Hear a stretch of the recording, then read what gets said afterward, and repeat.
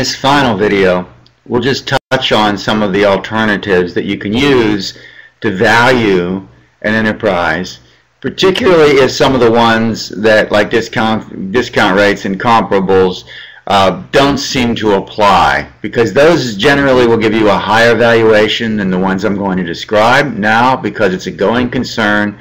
With reasonable certainty, you're going to drive off some positive cash flows going forward if all goes well, but not necessarily that you'll be able to drive positive cash flow as things continue. So in this lecture, we'll just talk about some other things that professionals might use. For example, if a company has purchased a lot of equipment or services or whatever, there may be a multiple of assets. Maybe there's no revenue yet, but you're developing some new solar technology. You have a tremendous amount of equipment. You have a tremendous laboratory expenses. You have a lot of tests going on. You have no revenue. You have no sales, and you're trying to figure out to get more investment. You don't really have a plan because you don't know whether or not it's going to work, but the technology itself is promising. Someone might give you a multiple of assets. You need more money. You've been working for years. You have $3 million worth of equipment, and they're going to buy in with giving you another $1 million. How much of the business do they own? They may say, we'll value your business at 50% of your current assets. That would be $1.5 million. So the extra $1 million we're going to give you will take 40% of your company, something like that, right? That's another approach.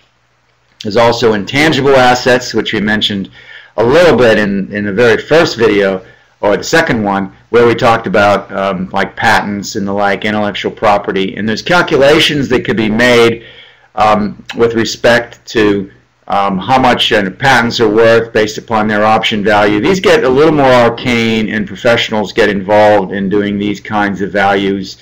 You might value having an access to, like if you have property that has a rare earth elements or something like lithium for making lithium batteries, there's potential value in being able to mine that going forward, right? So you might value that in terms of its value, its option value. If that market develops, then you could take advantage of it, but it's not certain. And these are a little bit more technical in terms of how they're done.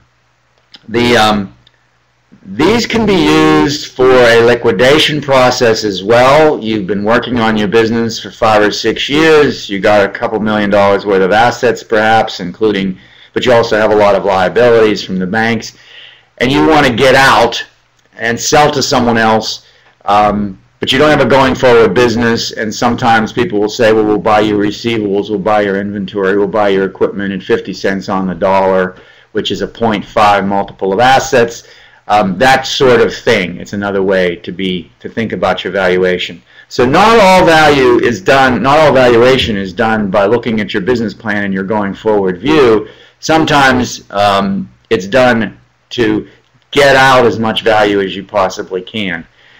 Businesses are often valued and liquidated in this way, or merged with another company. And how many shares do the investors of the company that's being merged, for example, the solar example I was giving you, another larger company, Solar One, might say, we'll buy your assets from you at 50 cents on the dollar, and they integrate everything into the business, and the investors in the old company get some money back, although not what they might have hoped for or expected. So this is also some of the valuation techniques. One of the things I want to close with is the importance, not just for entrepreneurship, but also for all new activity that is counting on future returns, including, I would add, for example, your personal career growth. All of those future things, discounted cash flow, the model of free cash flows over time, and discounting them back to the present based upon the risk in what you're choosing to do. This is the primary way that value is ascertained, discovered, and explored in the business environment, in the investment environment. Never let the fact that all these other possibilities exist get in the way of realizing that this is the way it's thought about and this is the way it's done. These other approaches are trying to get at some of the uncertainties and the risks in forecasting all this information, but underlying it all is this notion that investment grows in value over time because of feedback mechanisms, and the risk associated with the possibilities going forward determine the amount of return people expect to be getting, and that's all captured in this discounted cash flow thought process. One of the most important, probably the single most important concept for investing in businesses and participating in businesses going forward, the capital view of business. With that, I'll close on this discussion of valuation.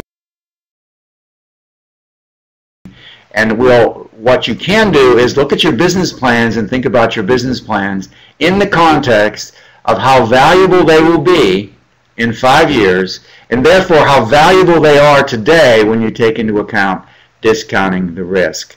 And I think you'll find that there's a lot of reward in realizing the amount of value that you have been able to actually create, not